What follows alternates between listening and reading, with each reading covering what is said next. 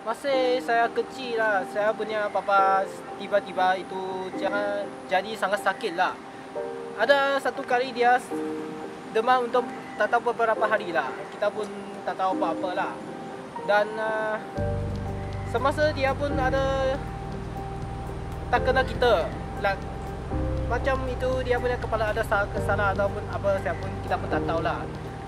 Cara ada satu kali ya dia tiba-tiba kena itu koma untuk 2 hari lah.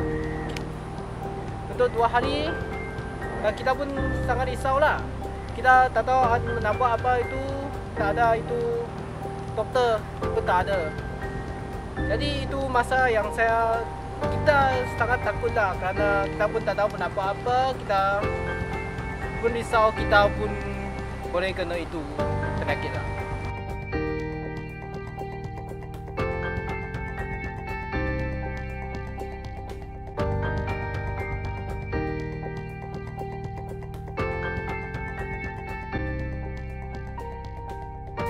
Nipah, a name that has stricken fear into the hearts of many in the late 1990s. It is the name of a disease that has stricken many people in the Southeast Asian region and has caused such grief and fear in its wake.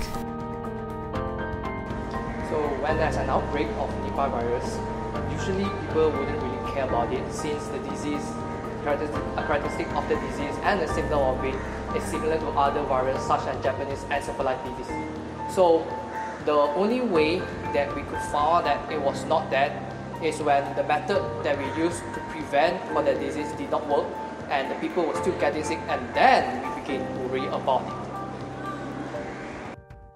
During the first outbreak of the Nipah virus in Malaysia in 1999, nearly 300 people were reported to have been afflicted with this disease, with over 100 deaths to its name.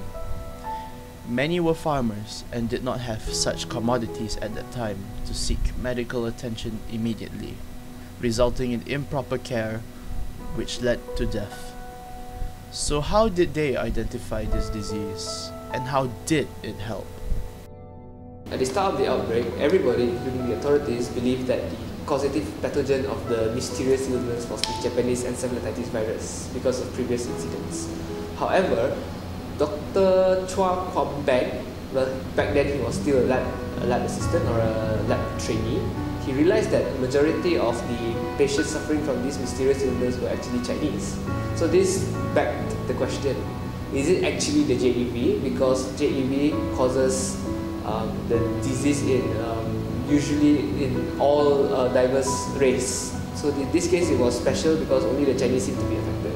So what he did was he took a sample of the virus and travelled all the way to the CDC in America, where he actually found the identity of the virus, which was the new strain of virus called the paramyxole virus. So this was a huge breakthrough because the government actually stopped their efforts in combating the wrong disease, which was the JEV, and focused on the new virus and the new preventive measures.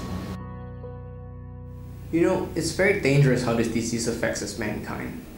When someone becomes infected with the virus, they won't even know that they're infected until several days later. You start to suffer for up to 2 weeks of high fever and throbbing headache. It's hell.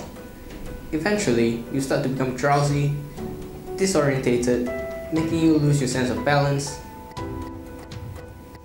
and even confusion to the point you don't even know where you are. You might even fall into a coma for up to 2 days. That's a scary thing, I tell you. Anyone seeing you in this state could not even help you, even if they wanted to. They just have to go with the flow and hope that you recover.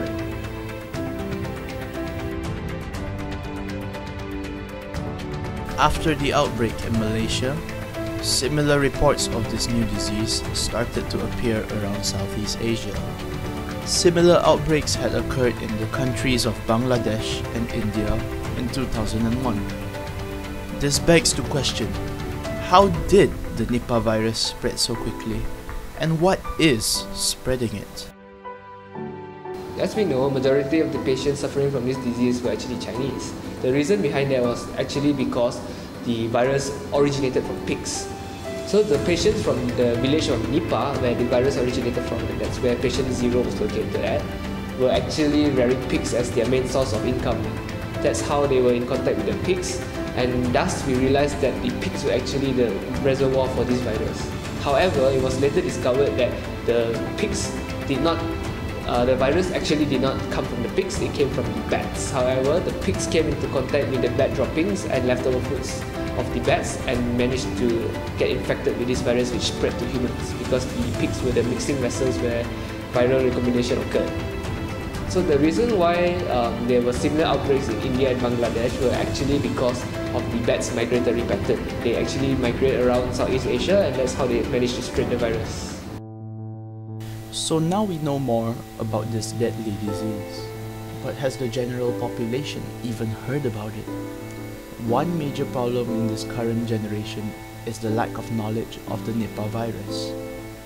We did a small survey within Taylor's University asking students if they have heard of this disease or not. Out of 100 students that we asked, only 20% of them knew what it was, and the other 80% have not even heard about it. Not enough research is being done on this disease. It is now the year of 2017, which is almost 18 years since the first outbreak, and we have still not halfway finished developing a stable vaccine for it. The mentality that this disease can be neglected and having its research slowed down in a serious concern. What if a huge pandemic suddenly struck? What if the country's government failed to control the spread of the disease? What if the more and more countries start to get infected and the infections begin to become uncontrollable? All these what ifs shouldn't be taken lightly because life at stake. We don't want another pandemic like the Black Plague that happened again. The current development of a vaccine has only reached to the animal testing phase, where it is successful when tested in African green monkeys. But human test trials have yet to be conducted and won't be seen yet in the coming few years. Although there are no more reported outbreaks ever since 2001, there is still sporadic cases still occurring until this day. The only way we can counter the Nipah virus is by having strict preventative measures to prevent any more outbreaks. It makes you think how much caution is being taken by the world and if we are doing our best to tackle such a disease.